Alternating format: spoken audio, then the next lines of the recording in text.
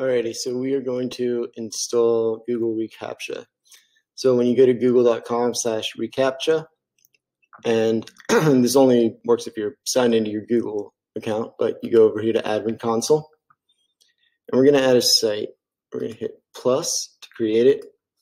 We're going to call it the site's name. And then we want to do Recaptcha v3, and then we will add the domain. Don't need the HTTPS or www, just the domain itself here. And then you accept the Recaptcha terms of service. And then you want to get alerts in case anything, right? So you make sure that's checked. And then we'll hit submit. So this is the site key and the secret key. We want to make sure that you save these. I've both copied. And then what I'm going to do next is go into, let's see, under here, under ME calendar, you go to settings, and then we're going to go over here to Google Recaptcha options. We're going to enable it on the booking form, enable it everywhere basically. And you remember first is the site key and the secret key, so you just copy that, site key, and the secret key. And then you hit Save Changes. And boom, you are good to go. If you're doing Elementor, any Elementor forms at all, you'll want to go on Elementor Settings, and then you'll click on Integrations. And want to make sure, remember we chose Recaptcha v3, so we'll go here and copy the site key again, paste it, copy the secret key, paste it, scroll down to the bottom, hit Save Changes. Now that you've properly added the Google Recaptcha v3 site key and secret key, the next thing you're going to want to do for Elementor forms is when you drag and drop the form and you're building the page out, there's the form, it shows up. You're going to want to add item, and then in type, instead of text, you just scroll down to Recaptcha v3. And it just popped up right there. Hey, bottom right. You just hit update with Elementor, and then it updates and it saves the form.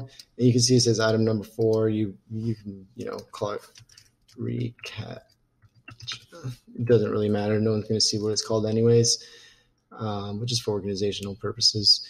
And it doesn't do anything to the form except for now secure it. Now, if the site has Gravity Forms, you will click here to Gravity Forms, and then you're going to go to Settings, and right here under Recaptcha Settings, you're going to copy the site key again, paste it there, copy the secret key, paste it there, and then you do not want checkbox because that is V2. You hit Invisible for V3. Save Settings. And boom, CAPTCHA is now there in Gravity Forms. If you make any Elementor forms, it's there in the Elementor forms. It's also under ME Calendar. Once you have added Recaptcha, as previously shown under Settings, to actually have it show up on the form and to actually be a part of the form, you go to Forms, and then obviously if you don't have a form yet, add new, create one. This is just a test form for an example, and we're going to go into Edit. And you can see I added that, but just let's see. Let's go over to Advanced Fields, drag and drop CAPTCHA. And typically the word CAPTCHA there, the field label, takes up some space on the form, which may look funky, so I always just delete it, and then you can choose theme, light or dark, where you want it. I always choose bottom right of the screen. And then appearance, instead of visible, because we don't have a field to be visible, a label, so we're just going to hide it, and then you just hit update. And that is how you add CAPTCHA to the Gravity form once you have added the Recaptcha site key and the secret key, and then added it into the Gravity form settings.